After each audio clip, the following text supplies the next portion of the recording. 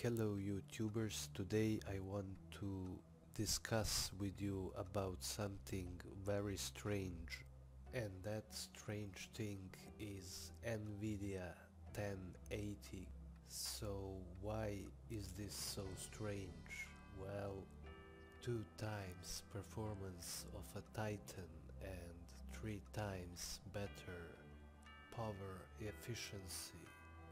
It looks too good to be true, but wait, how much this card will cost? $2,000?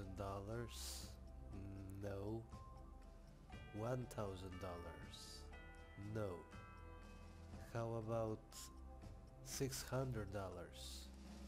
What?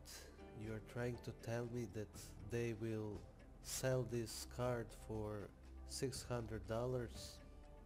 As that girl said, "Oh my god, I can afford this." So why would Nvidia do this? There is couple of possible reasons for this, and let's start with the first one. Nvidia wants to destroy Radeon and have monopoly over graphic card market. It is reasonable to think like this, but I don't think this is the case here.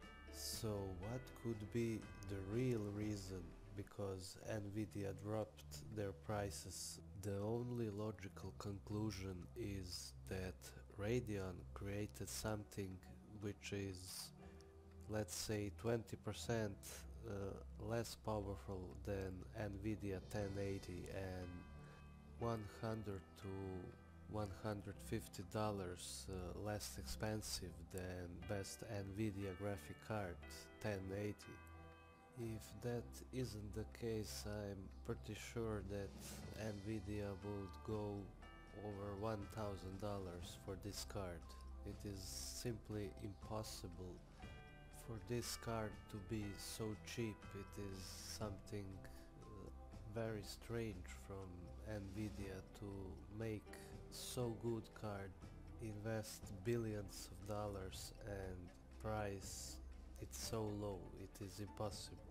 So if you ask me, I would wait to see what Radeon created. I think it will be very big surprise and very impressive. So if you think that AMD is officially murdered by this Nvidia graphic card, please comment below, and as always, see you in the next clip.